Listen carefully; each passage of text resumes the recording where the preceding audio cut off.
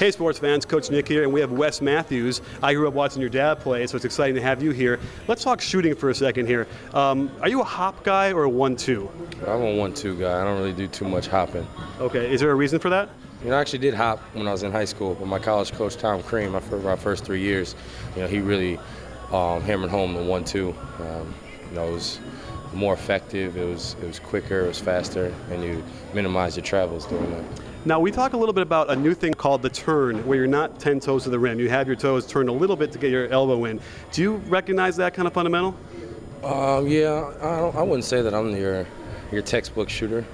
Sometimes my shoulders aren't squared, sometimes I'm not on balance. But for the most part, when I shoot, right before that ball is let go, my eyes are at the rim, I'm locked into the rim, and my arm or my upper body is squared to the basket.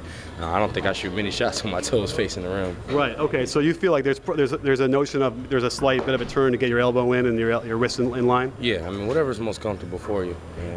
And then how about the dip? When you catch the ball, do you bring it down or do you go straight up when you catch it? You know, it depends on the shot. Sometimes if you have a lot of time, you know, you dip it and get in your rhythm as if you're just catching and shooting with no one around you. But you have to adjust if there's the shot clock and the speed of the shot that you got to get off.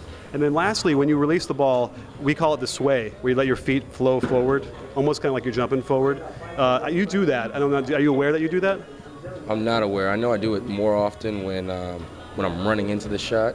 If I'm under more duress and I elevate a little bit more, I'll jump a little forward. But for the most part, you know, I stay pretty close to the ground and try to get my shot off quicker.